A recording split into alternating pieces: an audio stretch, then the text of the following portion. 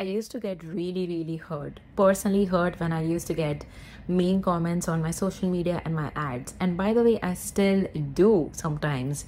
But here's how I deal with it, and here's you can deal with it as well. Number one, is the person commenting on my ads with mean stuff, is there anything of critique in there which I can use positively to improve at my skill, to improve at my marketing, or to improve at my offer? If yes, take the data and leave out the emotions and use it to improve.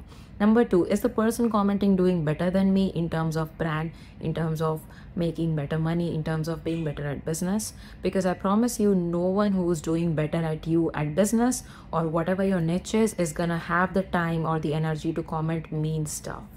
Number three, know that they don't build statues of haters.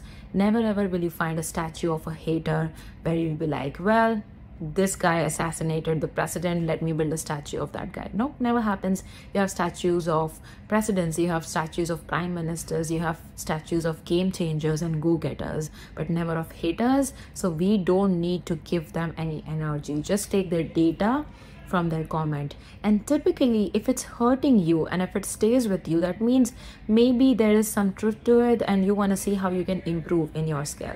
So yeah, I hope that helps you today, and I wish you all the best for growing your business.